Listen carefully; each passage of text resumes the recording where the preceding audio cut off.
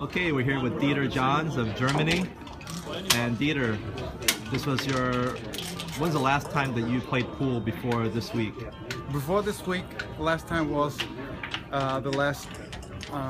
it was in May.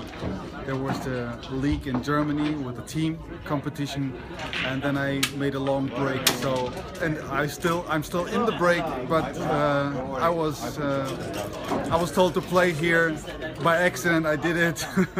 And there was a professional player that almost forced you to play in the tournament, and that was Thorsten Hohmann.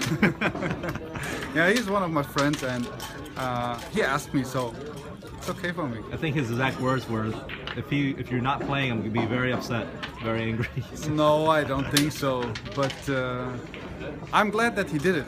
So actually, because it was a good tournament, then I felt a little bit this atmosphere. I like it very much, and I didn't have it for a long time. So I like it very much, and it's a good tournament.